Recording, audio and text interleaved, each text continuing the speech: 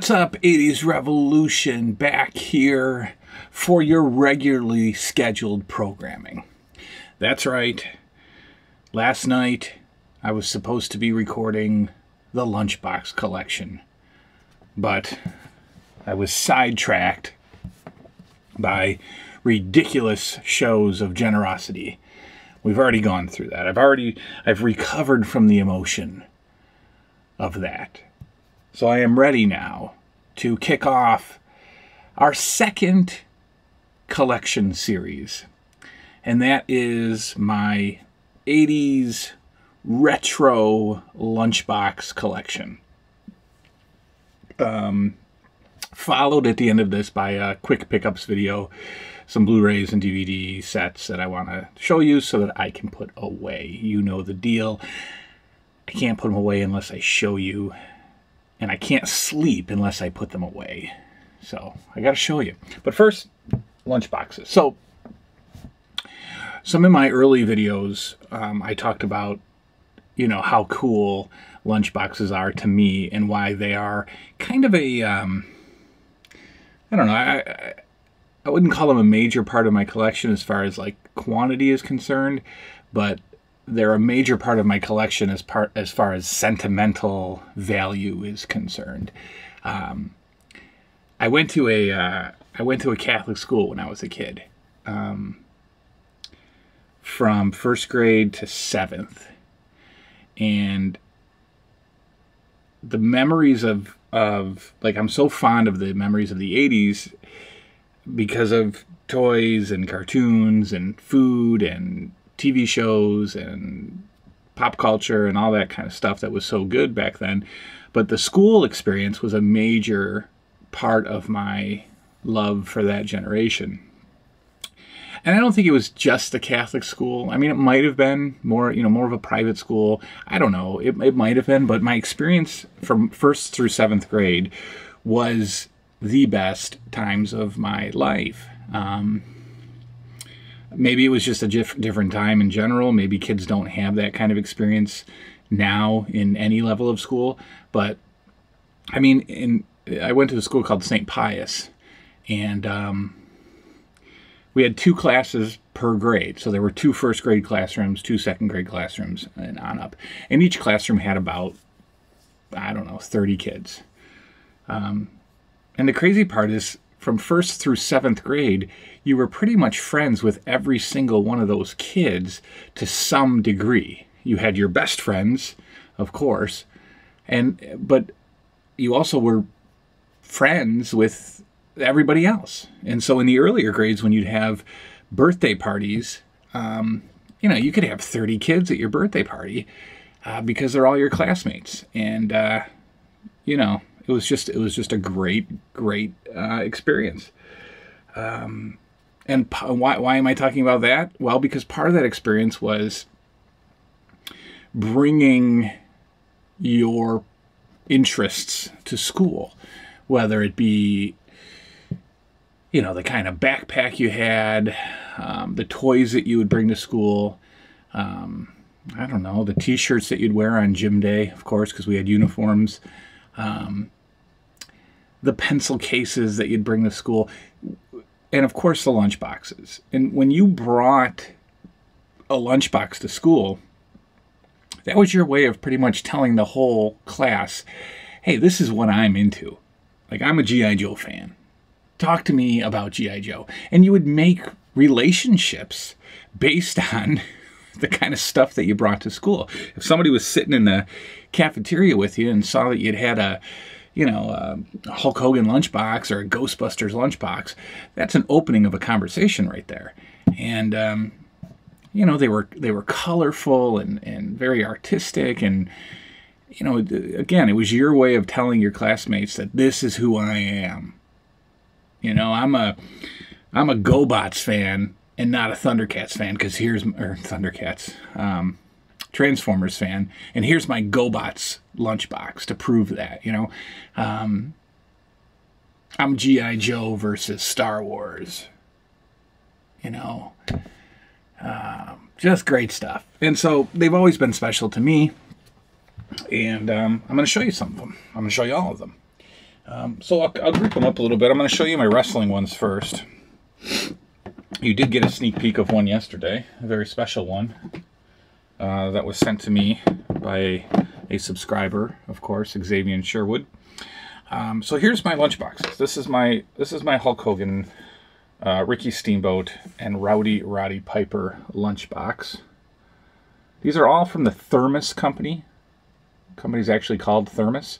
And so those things that you carry around with you, we've just given them the name Thermos, but the company's actually called Thermos.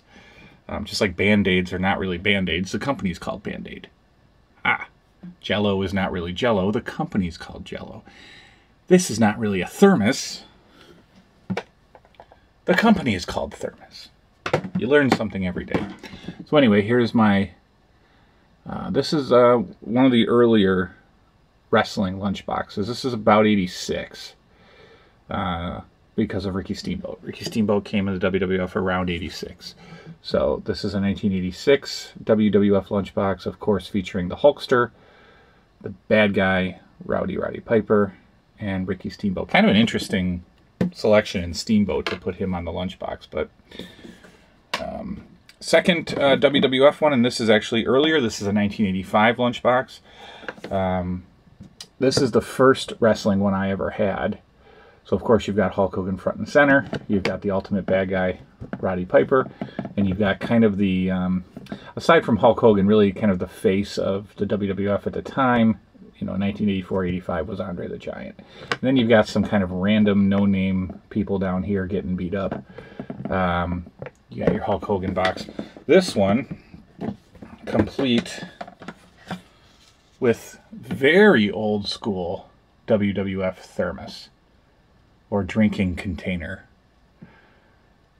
Very cool. Oops. Okay. These are all purchased over the years. Flea markets. Maybe a couple from some thrift stores.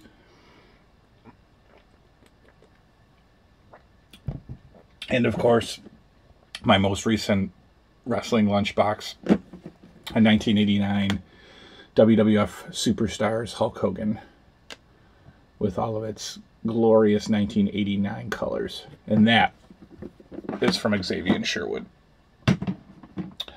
Moving on, this is a very special lunchbox. I couldn't find the picture. It's around here somewhere. Sit tight. That's right, turtle pants.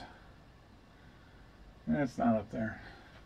But oh yeah, yeah, you caught the turtle pants. That's right. Yeah, it's what I'm wearing. Very comfortable. Walmart, $12.99. They're from Nickelodeon. Super comfortable loungy pants. Would I wear them outside of my house? Yes. Anyway, I can't find the picture, but there's a picture of me from 1985. Coming home from school, first day of school, I had my Crayola book bag and I had my lunch pail in my hand, and I'm kind of walking up the driveway with this miserable look on my face, and my mom takes a picture. Well, I've had the picture in like a photo album for years. My wife came across it a while ago, and she noticed the lunch pail, and she scoured the earth and was able to find my second grade lunch pail. This might actually be the first lunchbox I ever had that my memory can recollect. Prior to, 8 years old, I really don't have much of a memory, but this I owned. This was my second grade lunchbox. Not this actual one, I assume, but this one was my second grade lunchbox. Garfield just attacking some food. This, of course, even better, comes with thermos. So she was able to find the lunchbox that I had when I was 8. That's a special one. Another good one. Again, these are all, I pay no more than $7 or $8 for a lunchbox, maybe 10 at the most. and a lot of people put crazy prices on their lunchboxes. And I'm sure that there are some really older ones, some Superman ones that might be worth, a little bit, but people put 25, 30 bucks on some pretty standard lunchboxes, and there's no way I'm paying it. I have been able to get all of these for less than 10 bucks. But this one's kind of cool. You've heard of the real Ghostbusters, of course, based off the movie, the Ghostbusters. Cartoon, real Ghostbusters, very popular on Saturday mornings. Great cartoon. Spawned a great line of action figures.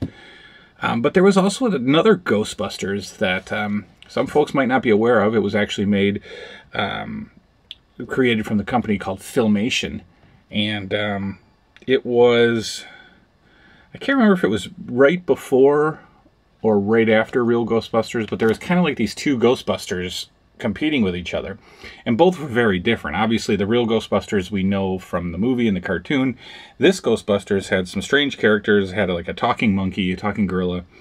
Same concept, would fight bad guys. But anyway, this is not the real Ghostbusters, but the Filmation Ghostbusters lunchbox. Again, very nice, very colorful. There is a TV series for this, which I do have, and there are action figures for this, which I don't have. Moving along. Love my Cabbage Patch dolls. Cabbage Patch dolls was a major player in the toy world in 1984. 1983, 84. Go on YouTube. Look at some old news reports from like 85, 84 about Cabbage Patch dolls. This was causing riots in toy stores. Parents were climbing on top of each other to try to get Cabbage Patch dolls when they first came out. Why? I don't know. I have no idea. But I love Cabbage Patch dolls. Somebody can steal that line and loop it over and over again. I love Cabbage Patch dolls. So when I can grab myself a Cabbage Patch doll lunchbox, you best believe I'm going to. Grabbed this one from Savers for $5.99. A Transformers lunchbox. Very cool. Grabbed this one from the toy show that I showed you guys a couple weeks ago, the Dick Tracy lunchbox. All right, very awesome. A cartoon that I really like and an action figure line that I really like. I have not watched the cartoon series yet. I do own it, and I have not started collecting the toys. Once I start watching the cartoon, I will start collecting the toys. But this is Brave Star.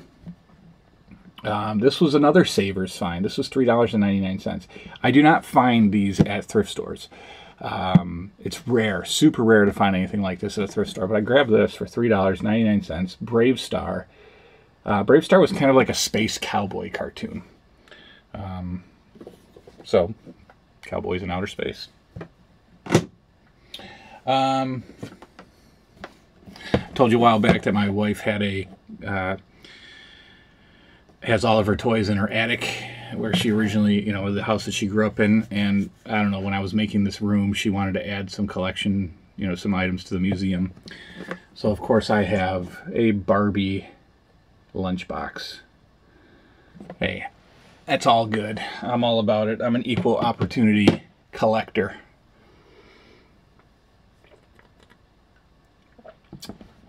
Boy, it's hard to go from drinking.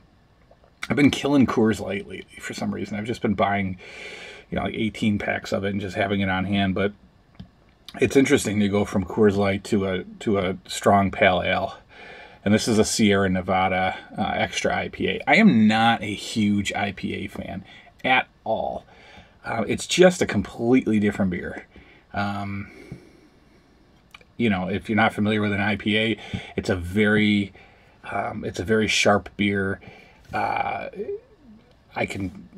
Obviously you think of citrus and grapefruit when you talk about an IPA, so it's got like that really kind of intense citrusy, piney, like I said, grapefruity, herbal blast at the end of your, at the end of the drink there. But really hoppy beer, pale ale, Torpedo Extra IPA. doesn't really compare to the Coors Light, I can tell you that much. So to go along with the Barbie lunchbox, we've got Barbie and the Rockers. Pretty cool toy line. I remember my sisters collecting Barbie and the Rockers stuff. Kind of a Gem takeoff, or I don't know if Gem was takeoff on Barbie and the Rockers, or if Gem was so popular that Barbie and the Rockers decided to take off. But you know, Barbie decided to be a rock star, and you know, all the figures came with instruments, and you know, they had Barbie and the Rockers. One of my favorite cartoons from a later era, actually, late 80s, early 90s, the part of the Fox after school deal, was Disney's DuckTales. Love DuckTales. I do have all 3 seasons, or all 3 sets of the DuckTales DVDs. And so there is the DuckTales lunchbox. No collection is complete without a G.I. Joe lunchbox. So there is the battle scene G.I. Joe. I actually believe we got some Sergeant Slaughter on here. We got some Sergeant Slaughter. And it's been so long I can't remember any of the other guys' names. But this is 1986 G.I. Joe lunchbox. It does have really a classic looking thermos. Man, does this not bring back memories or what? Some of you guys had to have had this out there. Look at this thing. Isn't that beautiful? Boy, love those thermoses. And that's what I'm talking about. You could entertain yourself your whole lunch period by just, you know, by just enjoying your lunchbox. Forget about trading lunches. You know, kids trade lunchboxes back and forth to enjoy the, you know, your friend's lunchbox. Grabbed this at a toy show, not a toy show, at a flea market, just because it was like $3. It's another Garfield lunchbox. Again, no major connection to it, but it was a $3 lunchbox, and it's Garfield, and it's from it's actually from 1978. The image, the Garfield's from 1978. I don't know when the lunchbox is from. I assume mid-80s. And of course, yes, we have the thermos. How many of you guys didn't bring a thermos full of milk to school, but rather a thermos full of soup? I remember my thermos in school was often filled with chicken and rings soup from Campbell's. I liked the chicken and rings. The chicken noodle, off the charts, but aside from that, I like chicken and rings much more than chicken and stars.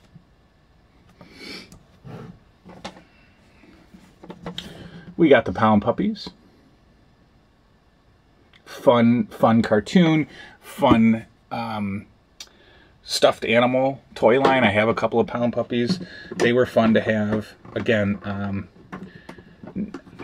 not a craze. I wouldn't call them like the craze of the Cabbage Patch Kids, but Pound Puppies were very popular. The whole adoption thing, like adopting the Cabbage Patch dolls, that was this major thing. You would get adoption papers with the doll. And the Pound Puppies, you would rescue them from a pound. And so you'd basically be adopting the Pound Puppies. And I'm pretty sure they came with adoption paperwork as well. But for some reason, kids in the 80s really wanted to adopt stuff.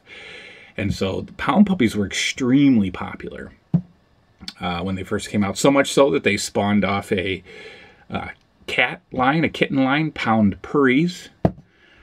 And baby ones too. I don't know, Pound Puppy Puppies, I think they were called.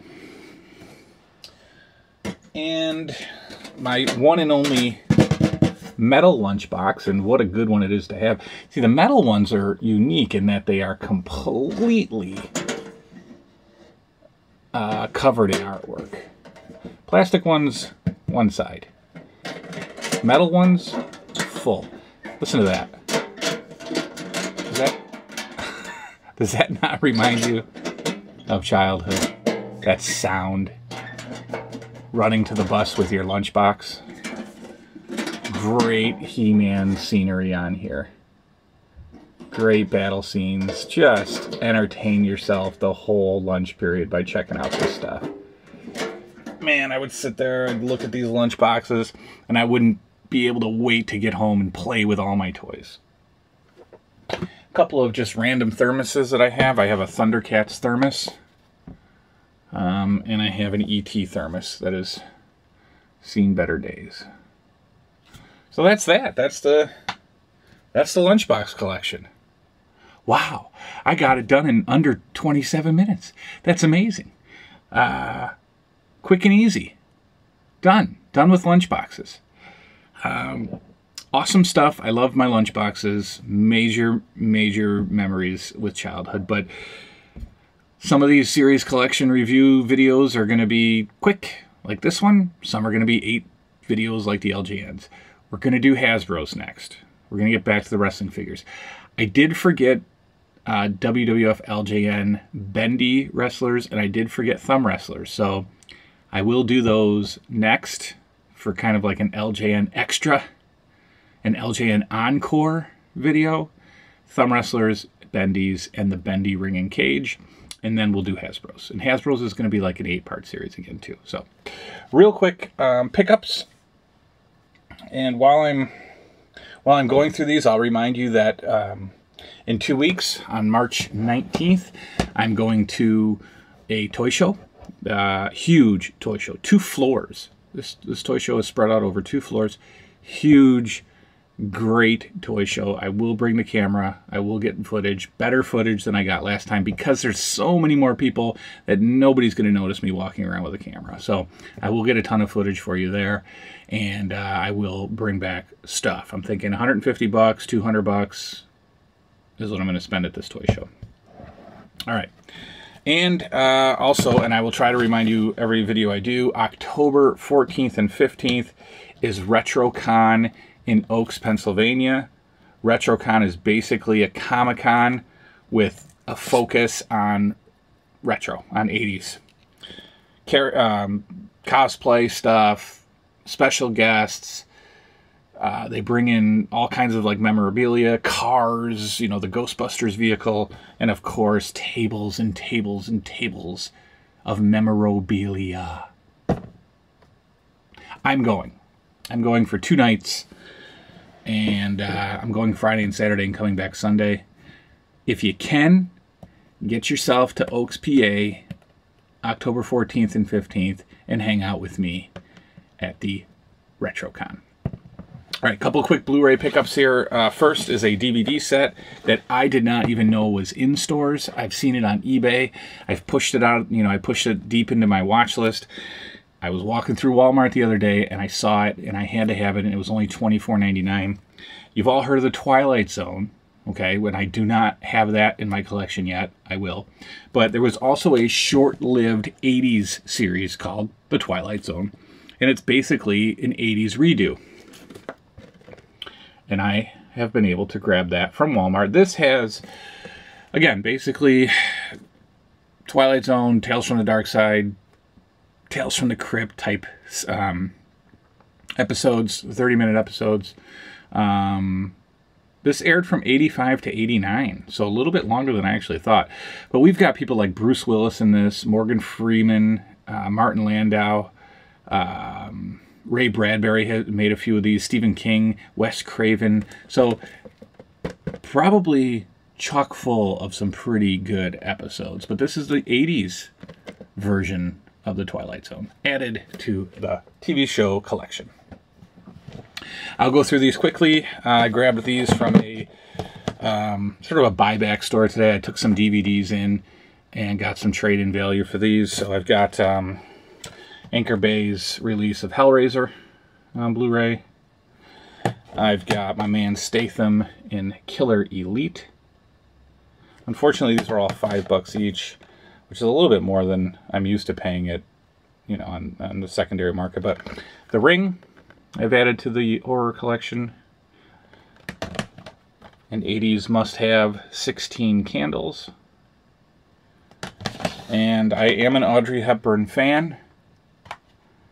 And Breakfast at Tiffany's is a must-see for any Audrey Hepburn fan.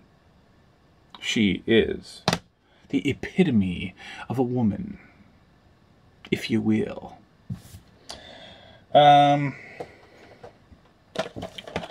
This is my $2.99 thrift store or pawn shop that I like going to. Pulp Fiction. the Dark Crystal. I did watch Labyrinth and loved it, so I decided, hey, why don't you watch this one too? So Dark Crystal. Sausage Party, which was $2.99. I only grabbed it because it was $2.99. So here's what's going to happen. I'm going to watch it, and then I'm going to give it to you guys. If anybody out there wants Sausage Party, let me know. No slipcover. Let me know. Wizard of Oz, must have, Blu-ray. Put it on Blu-ray. Put it in the collection. Watch it once a year. No big deal. Wizard of Oz. Well, I went ahead and paid full price for another Blu-ray that I had to have. This is one of my top 5 horror movies of all time, not counting the series like Nightmare on Elm Street and, Friday the 13th. This is one of my top 5 favorite horror movies. And it's part of the Vestron video re-release series from, I don't know, Shout Factory, one of those. But we've got The Gate. So this is actually the newest release that I've ever bought. Like, this just came out last week, I think, and I have The Gate on Blu-ray. See this movie. It is such a fun 80s horror movie. I love it. And now it's on Blu-ray, and it's got all kinds of awesome special features. Really great stuff. I'm really going to enjoy watching this. So that's the pickups for the week. That's the Lunchbox collection. We are rolling along. We're going to continue. Hasbro's are next. Bendy's, Thumb Wrestlers, Hasbro's. That's what you can look for. Toy show coming up in 2 weeks. Thank you all very much. I will see you soon. Take care.